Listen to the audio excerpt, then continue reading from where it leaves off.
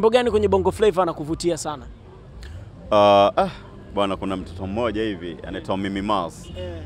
Yule namuelewa sana kwa kweli. Kwa nini unaelewa wewe style yake ya wimbo hata muonekano wake au vipi? Of course yeye mwenyewe kwa ujumla akiimba namuelewa, akiwa amesimama muonekano wake namuelewa.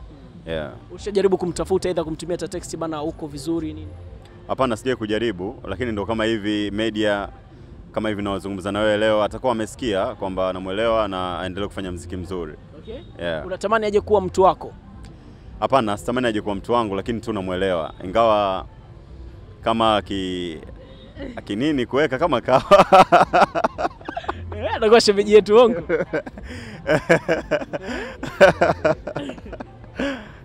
Of course, kama mtoto mzuri kama yule sio mbaya. Sawa, na kingine kinakupa nguvu kwa sababu alisema yuko single au hilo hujalisikia? Au mambo yake ya single au kutoka single mimi sitaki kujua, lakini what I know yuko poa na anavutia. Okay. Na ikitokea labda mmekuwa wapenzi, tutegemee ndoa wewe na yeye?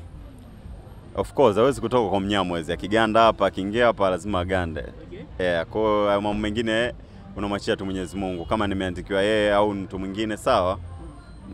Na kwenye birthday yake mfano huyo hapo umeonyesha, unaweza kumzawadia zawadi gani ambayo ya surprise? Ghafla tu. Yule bwana ni mala. Ana deserve. Yule ana deserve crown mzee. She deserve crown. Kwa hiyo kwa haraka siwezi kuambia ni kitu gani, lakini kama napata nafasi basi nitampa zawadi ambayo yeye mwenyewe ataifurahia. Okay. Sawa bana, sisi tukushukuru sana kwa time yako bro. Bwana respect na asante kwa support mzee. Asante bro. Peace.